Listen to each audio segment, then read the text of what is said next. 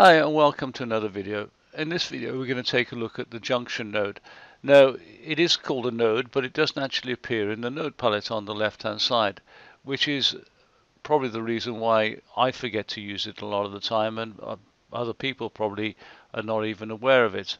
Now the idea of the Junction node is basically to tidy up your flows, because they can actually get quite messy when you've got a node either feeding, in this case where it feeds three separate other nodes, or you've got the opposite way around where you've got multiple inputs into a node. And if I keep extending this and add extra nodes on here and start feeding them into there, it can actually get quite messy very quickly.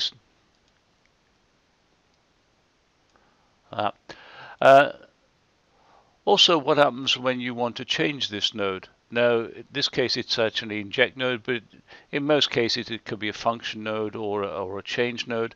And let's say it's a change node, you want to swap it with the function node. Well, you'd have to add the node into it here, and then you'd have to delete it, and which would delete all these connections. Then you'd have to reconnect them all in.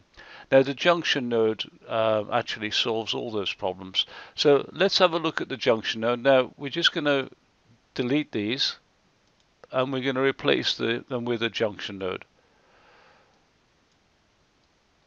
Let's put that one there. And to create a Junction node, you just right click here and you insert a node.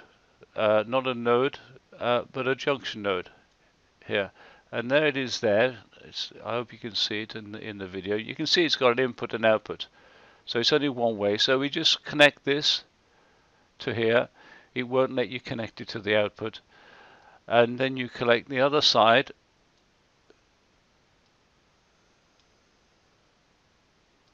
to here.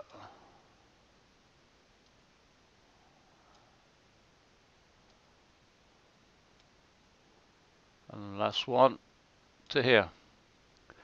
Now let's just deploy this just so you can see that it actually works. Now if I inject here, it will inject to all those 4 debug nodes, so you can see coming out on the on the right hand side there. Okay, so far so good. Now this is the case where a node feeding into this is the case where we've got an output node feeding into several input nodes. We could reverse it, and we could have an input with, we can have a junction node with multiple inputs. So I can add another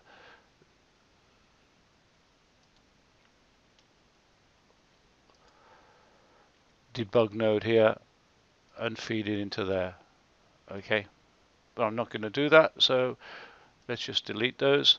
Now, and I said before, it solves a problem, but what happens if you swap this node? So if I'm going to swap this node now by deleting it with a function node or any other node, then we just do that.